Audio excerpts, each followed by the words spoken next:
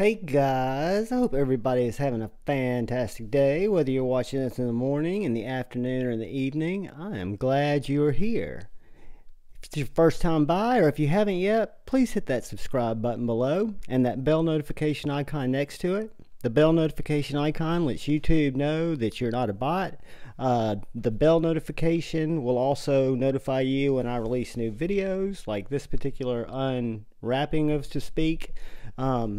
And it will also allegedly help my videos get seen by more people. So I'd really appreciate it. And today what we're going to do is we are going to open up what I would consider one of my grails. And I was lucky enough to get this particular specimen from a great buddy in the community who will remain anonymous because he did not tell me he did not want to be anonymous.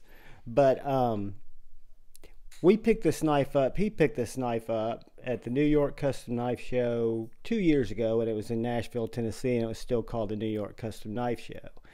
And the first thing I noticed about it when he showed it to me, and by the way, guys, that's where Tippy got me. We were playing earlier. Those aren't knife cuts. Those are Tippy scratches. But you've got this killer doodad. I think about Bearded Doom when I look at this because it's such a cool, heavy doodad. Check it out. Put it on Instagram earlier. I don't know if the camera's going to like it. But anyway, guys, this is a... Let's just get into it. Michael Zeba is an artist. There's his website, Zeba Knives. He's in Brooklyn, New York. These are handmade in Brooklyn, New York. This is going to be a knife I carry. It's not going to be a safe queen, so to speak.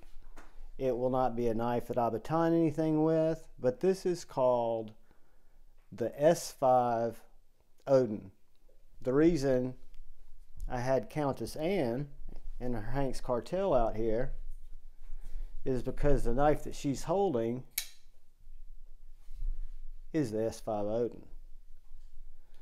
Let's just talk a little bit about this knife, because the M390 blade is really nothing. It's just part of the knife. What to me is magnificent, and what made me fall in love with this knife when this particular gentleman picked it up and then decided he was going to let it go, and I had a shot to get it.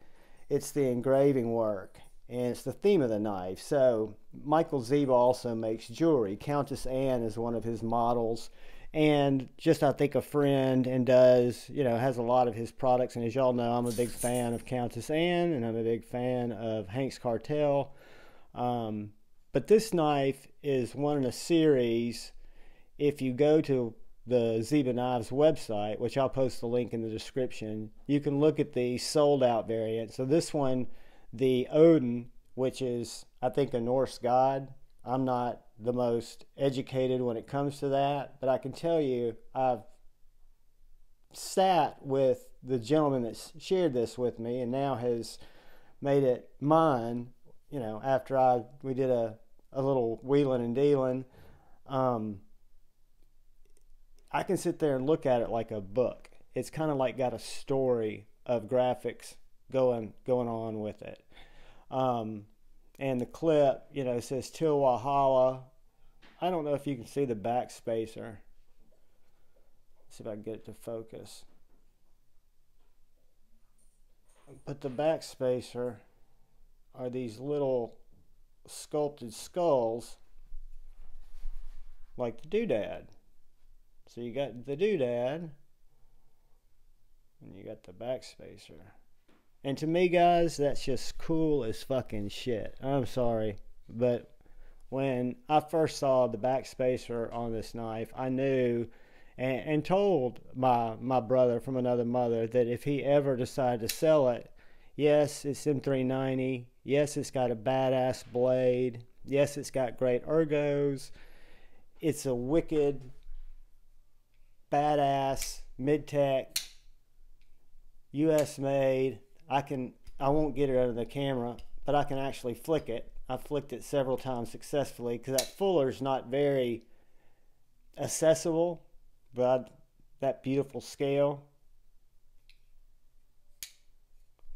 And guys, this is just that was me being an idiot. That was not the flipper locking up, because this lock bar is done so well that it's not overly sensitive to pressure. Can you see inside the back spacer there?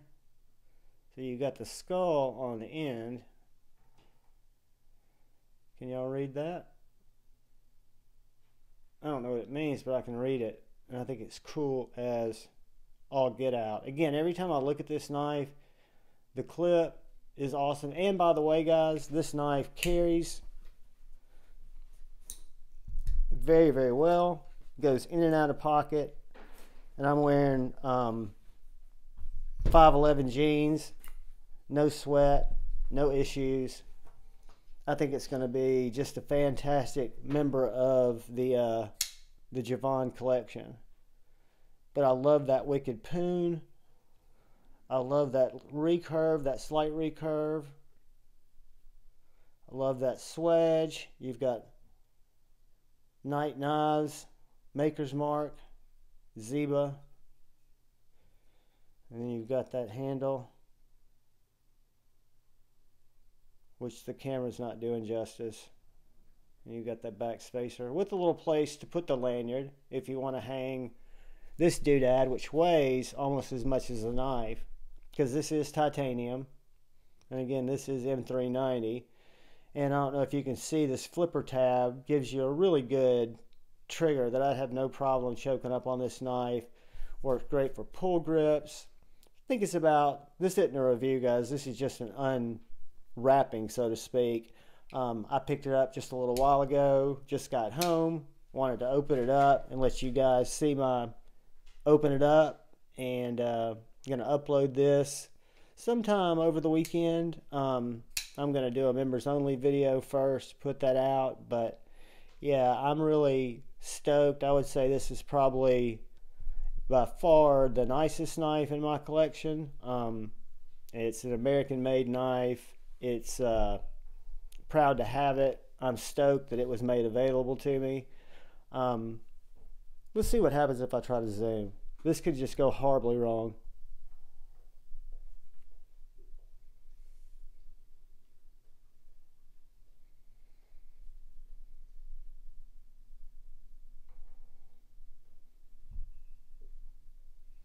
Look at that.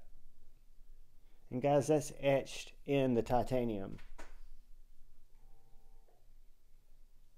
And then you've got that back spacer, which are those little skulls. You got the last little skull, then you turn into it, you get some light. Let me get my lamp. There you go, there's the light. You've got that insignia in there, hidden. And then you've got action, which I can only say is hydraulically dropped shut. See that fuller? I'm not going to get it under the camera, but I've flipped it several times earlier, and I'm sure as I get some more time with it, I will come to find exactly where I can get my finger there, and I'll be able to reverse flick it more. But I mean, look at the lockup. I don't know if y'all see how it engages with that stop pin.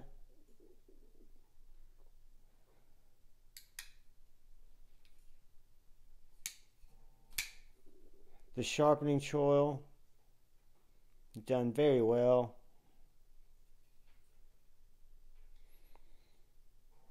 And guys, I don't know how to zoom back out, but I think I've done enough of a first impression. I think it's absolutely awesome. I'm so blessed that I was able to grab it, that it didn't go to a stranger. And again, I appreciate you guys stopping by and checking out the video. I would ask, I don't think I'll be able to get to it, that you go down there, see how big my finger is? Go down there and hit that subscribe button, hit that bell notification icon. Feel free to like or dislike the video, but thank you for coming, and I hope you come back. Look out for the guy or gal to your left. Please look out for the guy or gal to your right. Look out for each other.